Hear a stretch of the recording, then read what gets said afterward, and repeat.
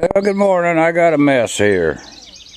About 20 years ago, I had bought a half a dozen old motor-driven welders. There was a couple 1,000-amp DC welders.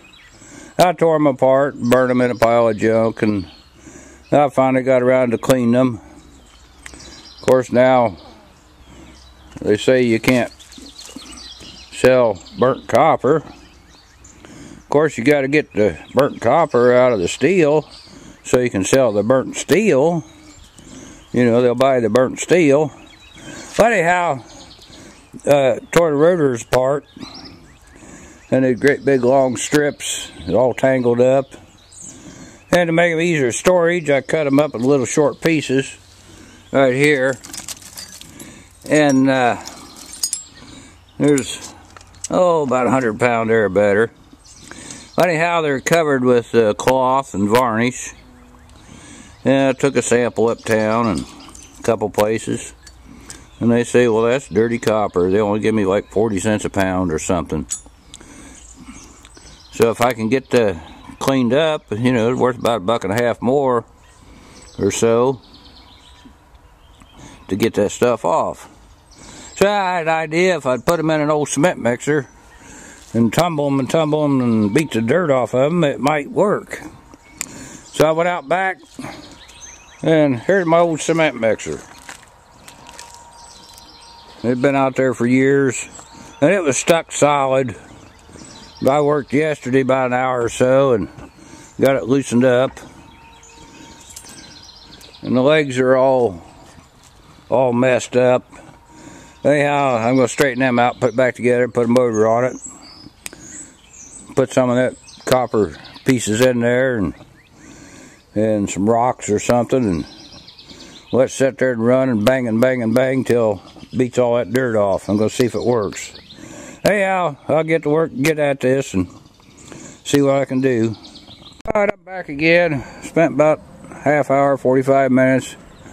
Got the frame all straightened out, put back on, and this bottom corner rusted out, so I'm going to have to weld a patch on it. And see, the thing turns. You got to put a motor on there, and then I'll see whether it works or not. Alright, later. Yeah, good afternoon. I got the old cement mixer patched up. Put a motor on it and a belt. Got it unstuck, got it working. Made a patch where it was rusted out, and it works. And what I'm doing with it, I cleaned a bunch of old DC motor-driven welders and had a whole bunch of copper, heavier pieces, like these right here with varnish and some cloth, string, whatever wrapped around it. And anyhow, I took sample uptown a couple places. They said, oh, that's insulated copper, 40 cents a pound. They said if it was clean, it'd be $2.50 or something like that, or $3 maybe. I forget what, but so anyhow, I decided I need to clean it. So I got the cement mixer going, put in there, and do some tumbling. Look at there. That just shiny as clean as can be. And then here's some, see, it's starting to come off. So it looks like it's gonna work. I don't know how long it'll take. Got a lot of rattly banging.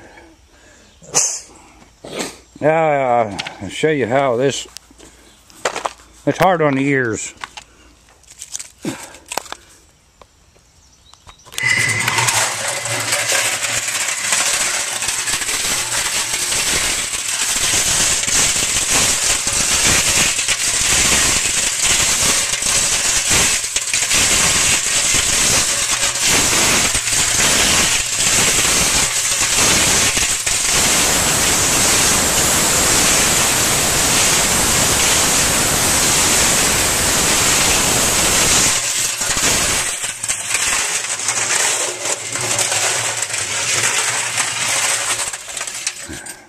Well, you can see it works.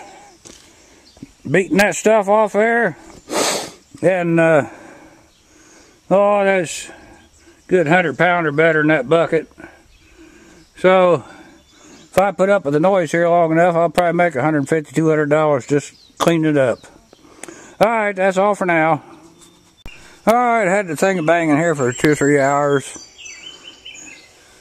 Got all kinds of dirt and dust. There's what we started with. Something looked about like that.